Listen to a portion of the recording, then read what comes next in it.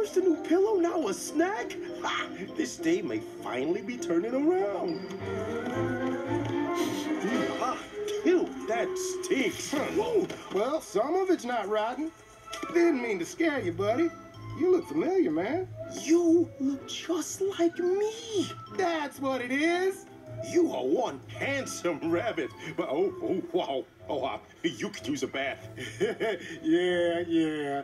What's a bath? It's when someone washes you with water. And maybe a little tear-free soap. Someone washes you? Yeah, duh. What kind of place do you live in? A castle. Oh, my goose! Oh, my goose! Oh, my goose! You live in a castle! Oh, my goose! Are you okay? Whatever your name is? Barley! I'm da-da-da-da-da! Barley. Well, Barley, I am Clover. Good to meet you. Whew, your life must be fantastic. And so fancy. Not today, it isn't. Why not?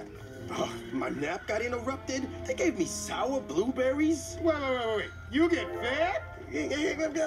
Excuse me a sec, Barley, will you? I'm just gonna make sure my princess is picking out the right pillow. Strange! You have a pillow? I'll be right back. Where is she? I can't see. You! Oh, hey.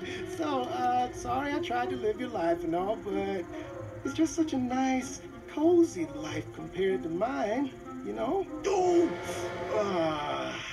I can't blame you, Barley. I do have a great life. All thanks to you, Soph. Does this mean you are now a poor, helpless creature in need of a home? Well, I guess I am. Enchanté. And you are? This is Sassafras. I couldn't have found my way home without her. You know, Barley, I happen to have a nice, cozy, hollowed-out tree with plenty of extra space. You do? And enough bristleberries to whip up a whole pie. Oh, I love bristleberries. They're definitely made for each other. Well, Princess, the coach is all fixed up and ready to go. Okay, great. I guess it's so long. For now. Thanks for everything, Sass. Anytime, friends. Hey, Princess, I had a great day. I did too. Good luck, Barley. Bristleberries, here we come.